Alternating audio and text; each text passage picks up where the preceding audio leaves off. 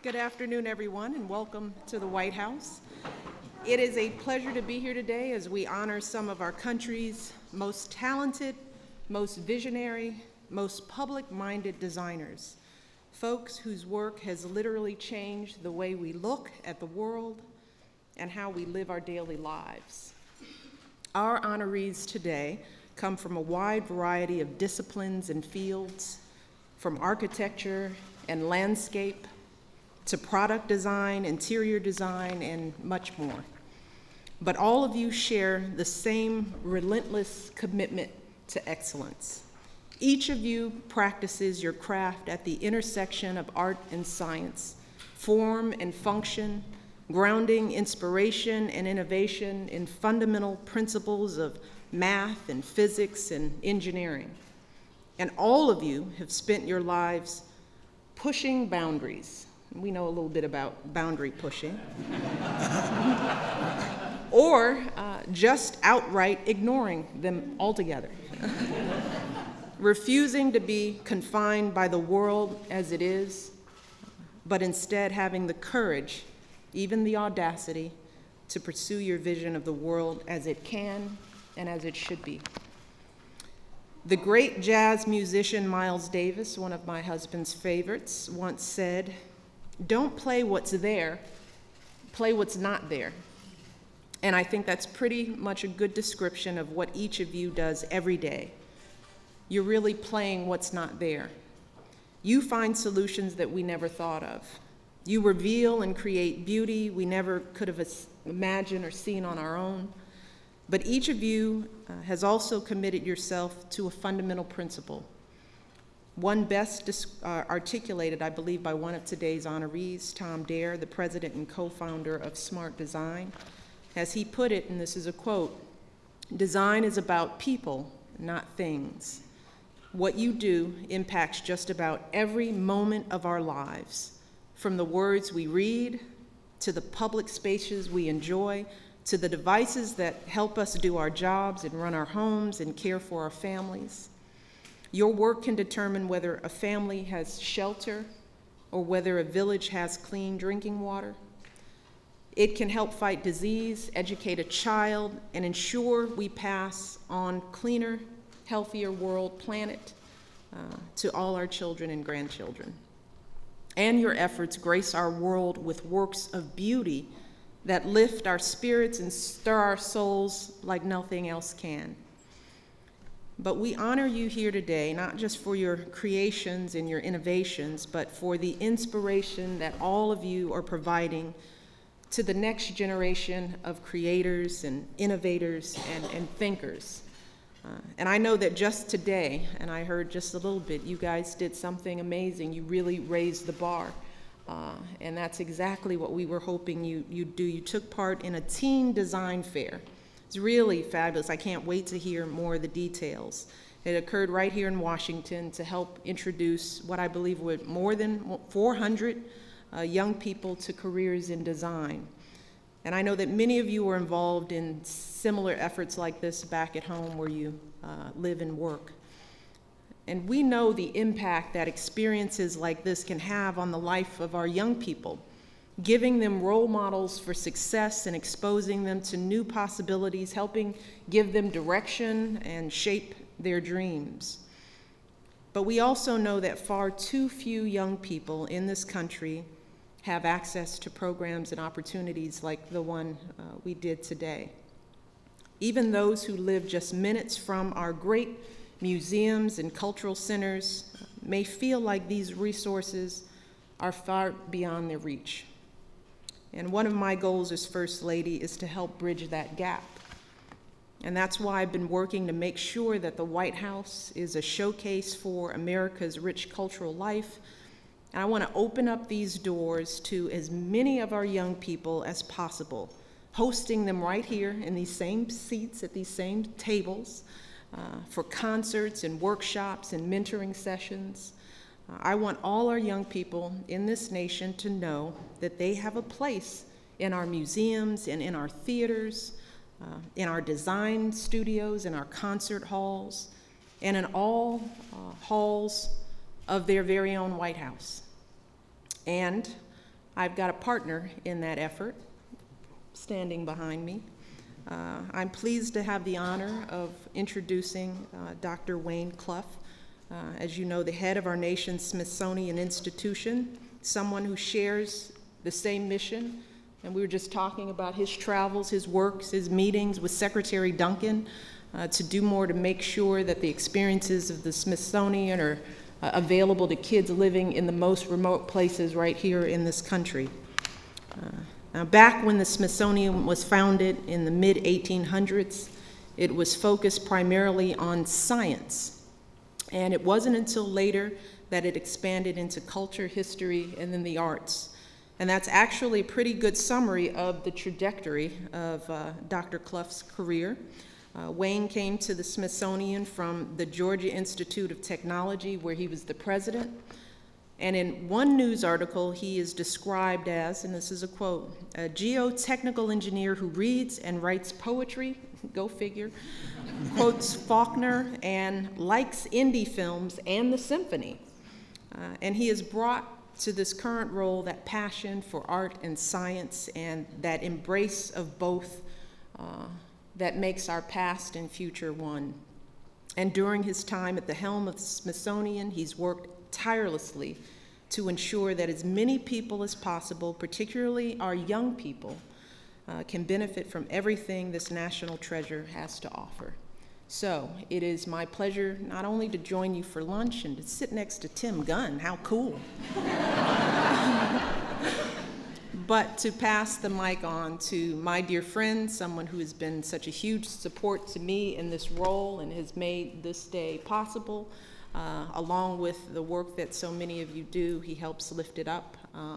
It is my pleasure to introduce Secretary Wayne Clough. Thank you.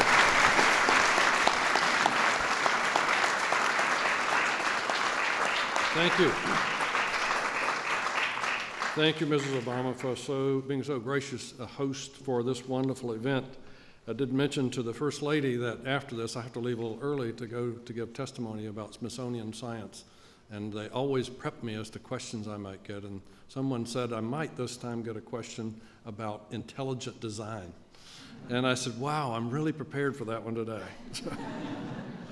Well, our honorees, of course, are going to remember this day always in their history. It's a wonderful chance to come and spend time in the White House with the First Lady and all these creative people who are here. And courtesy of the Cooper Hewitt's National Design Museum, whose mission it is to explore the impact of design on our daily life and advance the public's understanding of the critical role of design in all of our lives. We do this through our collections, our exhibitions, our education and online programs, and the great people of the Smithsonian. The National Design Awards demonstrate and celebrate how creative design affects the quality of our life, our economy, and our environment, and it continues to grow in time. This year, we mark the 11th anniversary of the awards program, a milestone which will be celebrated on October 14th at a gala ceremony in New York City.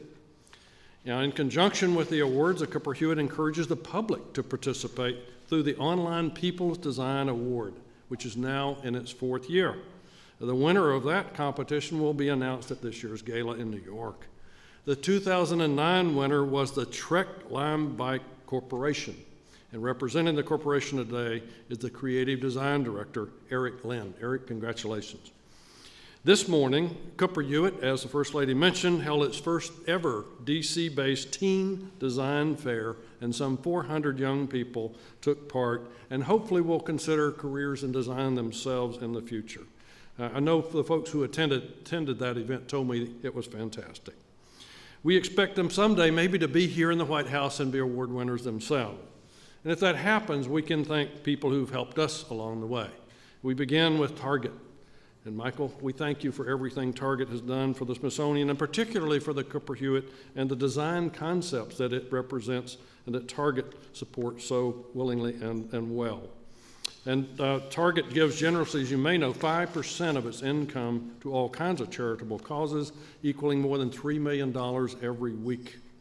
We also thank Bloomberg and P&G for supporting the National Design Awards, and Fast Company and New York Magazine and their media sponsorship of the National Design Week and the National Design Awards. So today, we celebrate the achievements of another group of extraordinary designers in a variety of fields. The Smithsonian itself is very fortunate to have an extraordinary director at the Cooper Hewitt, a creative innovator in his own right, Bill Moggridge. And 1 year ago today, Bill Moggridge was here at this ceremony because he received the Lifetime Design Award. And we thought, wouldn't it be nice to hire Bill Moggridge to be head of the museum? And we were lucky to do that. So Bill, it's all yours. Thank you.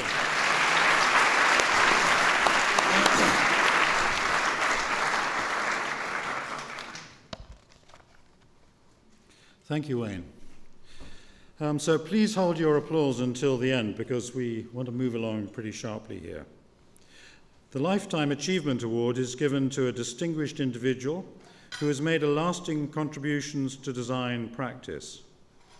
The winner is Jane Thompson. Jane is an editor, designer, and planner who for 6 decades has explored how design relates to all of us. She is the founding editor of ID magazine and an essential critical voice for and about design. Thank you, Jane.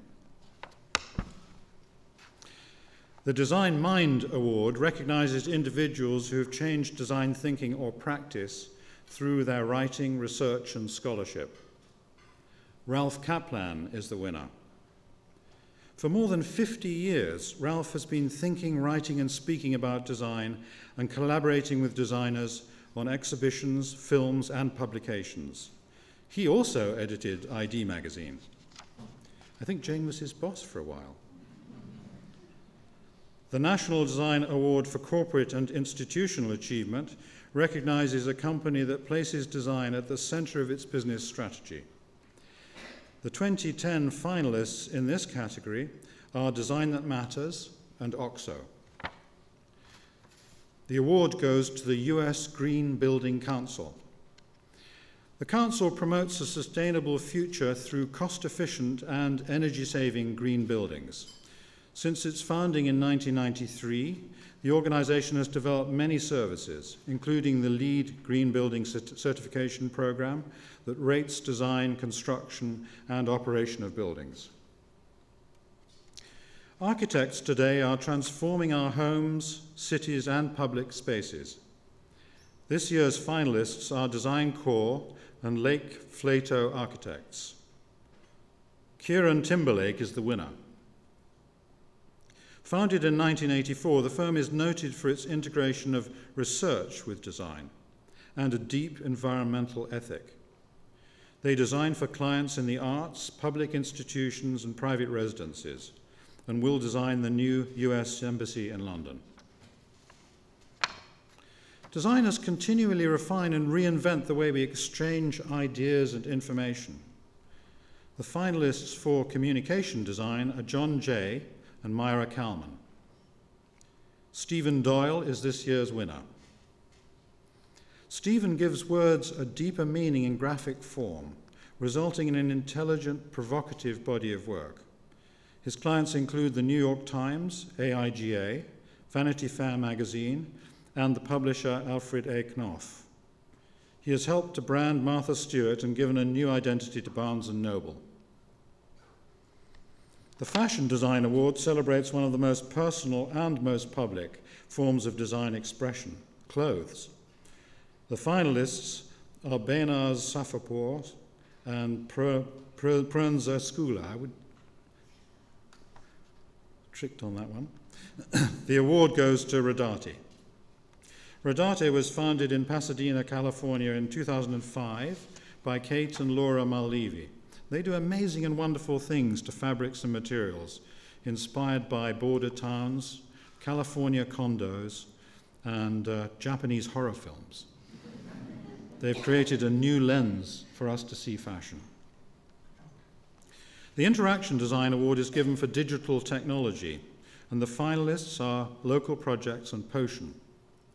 The winner is Lisa Strausfeld. Lisa is an expert at visualizing information. She combines virtual and physical space to communicate content. And she's earned many design awards, including one for Sugar, the graphical user interface for the One Laptop Per Child project. The finalists for the award in interior design are Aidelyn Darling Design and Clive Wilkinson Architects. William Sofield wins. Bill is known for his unique take on modernism. His holistic approach is grounded on craft and materials, creating highly original and welcoming spaces. Some of his projects are retail boutiques for Tom Ford, Bottega Veneta, Yves Saint Laurent, and Gucci, as well as for the Soho Grand Hotel in New York. The landscape design category recognizes excellence in urban planning and the design of parks and gardens. Our finalists are Andrea Cochran, Landscape Architecture, and Stoss, Landscape Urbanism. James Corner, Field Operations, is our winner. James established the firm in 1998. The practice includes diverse projects in landscape architecture and urban design. Among their work is the High Line in New York City, the pool decks and gardens of City Center in Las Vegas, and Fresh Kills Park on Staten Island. Product designers create the things that we encounter in our lives. The finalists are Continuum and Frog Design. Smart Design gets the award. Davin Stowell and Tom Dare founded Smart Design in 1980. They are a multidisciplinary design consultancy responsible for designing the OXO Good Grips kitchen tools, the Smart Gauge instrument cluster for the Ford Fusion Hybrid, the New York Taxi graphics, and medical devices for UCB. So please join me now in congratulating all of this year's winners and finalists.